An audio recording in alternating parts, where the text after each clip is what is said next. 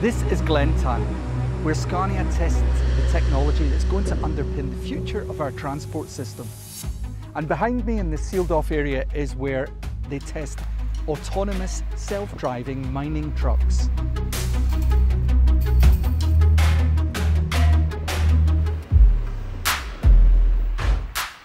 Nina, hello. Hello Andrew, welcome. Thanks, pleased to meet you. Same. What do we got here? This is amazing looking. Yeah, as you see, we are in the control room, and from here we can start the operations by dispatching the vehicles into the missions. So we've got this screen and we have a map, I guess, of Gläntanu, right? Yes. So then I see drop there and then I see a green arrow kind of going round. Who's that, or what is that? It's actually one of our autonomous vehicles, and it is operating a mission right now. And there are different actions that you can see there on the panel, on the right panel. We call it the vehicle panels. And there you can see different actions. And the one which is being executed now is with the green color. How many of these trucks can you control at the one time? I mean, is it just one? Or? No, of course, more than one. So I think up to 10 vehicles or even more, but I haven't actually been controlling more than 10 vehicles, but of course we can do that.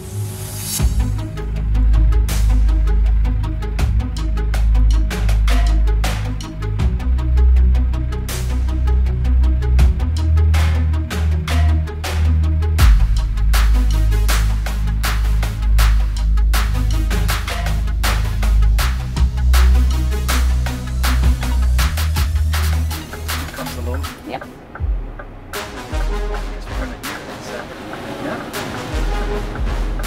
When the loader is done, the driver there will send a mission that I'm done loading. So this truck will get that signal and drive away. The guy in the loader? Yeah. Okay. So you're a safety driver. What does that mean? What is it that you do? So I'm looking into the system that it behaves as it should. Right. And ready to react and intervene if something doesn't. I can override the steering wheel, right. Or I can use the accelerator pedal or brake. And I also have this emergency like switch off, so I kind of easy can. What's that? The horn? What yeah, it's just ready to go. So now we're leaving. Okay. Ah. Yeah. Yes, no.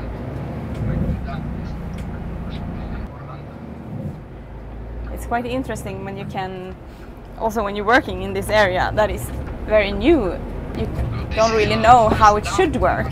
Nothing that is right or wrong. It's like how do we want to solve this and how do we want this to work? So it's quite open to get your ideas and how should this work.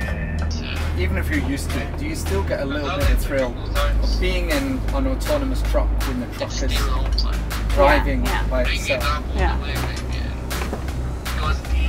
It is quite cool, actually.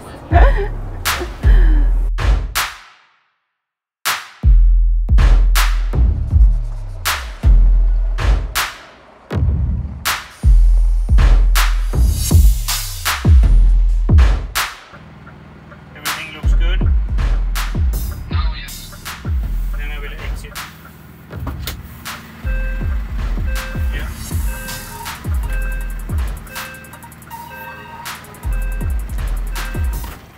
Hey Matthias. Hello Andrew. So, as a field operator, tell me how this works. You've got a mobile phone and you're basically controlling that truck behind us. And now I have put the vehicle in a safe state. Right. So the vehicle won't move. It's a safety precaution we have. And then when I release the safe state, the vehicle should start moving along like first a short handover mission, and then we are ready to send like the proper mission. So yes, first get some safe distance and then send it on what it's going to do. Let's do it. Yeah, cool. Let's do it. And that's the signal. That's the signal, now it's received. So now we'll start move. Here we go. Here we go. Fun times. Yeah.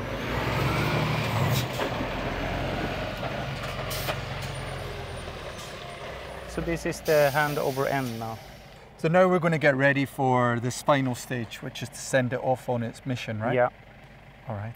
So that we can do also with the phone. So I press the button here. And now it's autonomous, driving on its own. No one in it. No one in it. The machine's just going itself. Yes. There we go.